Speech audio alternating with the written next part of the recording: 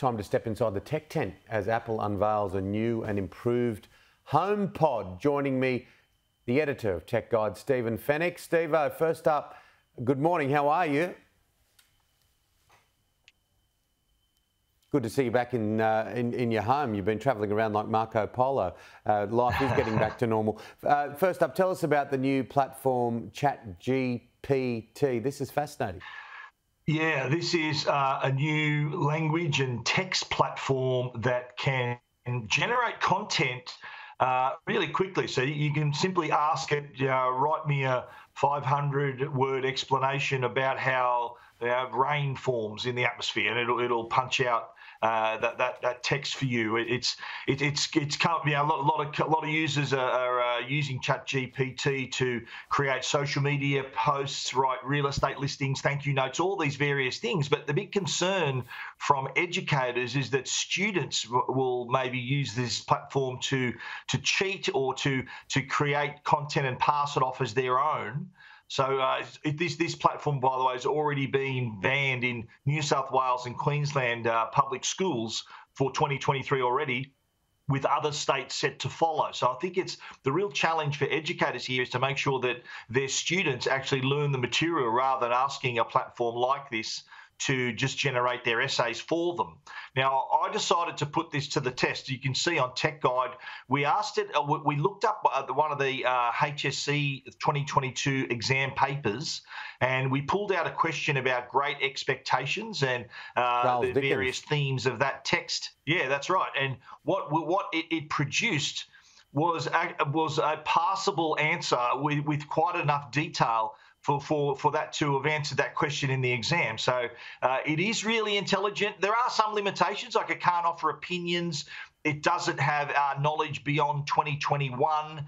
So there are some things that limit the platform, but this is something that we're going to be seeing a lot more of. Apparently Amazon and Apple and Meta, which is and Google, the Meta's the parent company of Facebook, are all developing their own AI platforms as well. Microsoft has poured $10 billion into ChatGPT, which is owned by OpenAI. So we're going to see a lot more of this coming forward, combined with search, and the ability to produce this sort of content is going to be all around us, I think, from now on. Sony's got some new headphones? They do, yeah. Sony have come up with some headphones called the Float Run. So this is designed specifically for runners. So if you love getting out and listening to your music, what Float Run does is actually it is a pair of headphones that is suspended above your ear. So rather than going into your ear canal, and I know if you've ever put your headphones in and you're on a run or a walk, you can hear your footsteps and everything echoing through your head.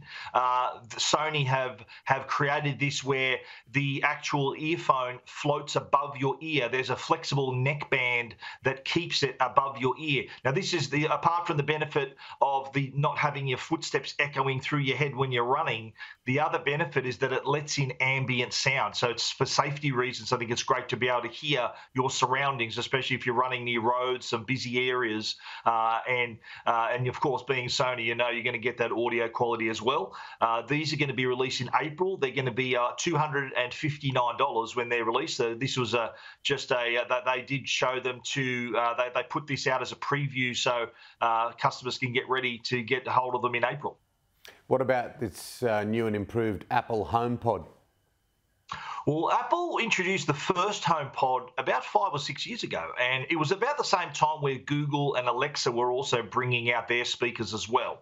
Now, at the time, on the smart side, I think Google and Alexa were playing Apple off a break. Theirs was more about audio quality. Now, fast forward to today, and what Apple's done is not only brought back the HomePod and the amazing audio quality, but they've also created a hub so that it can also look after your smart home devices as well. Now, what's going to happen? Apple's going to benefit greatly from the introduction of Matter. Matter is a new standard, a new platform that's going to be introduced for all smart home devices to work together.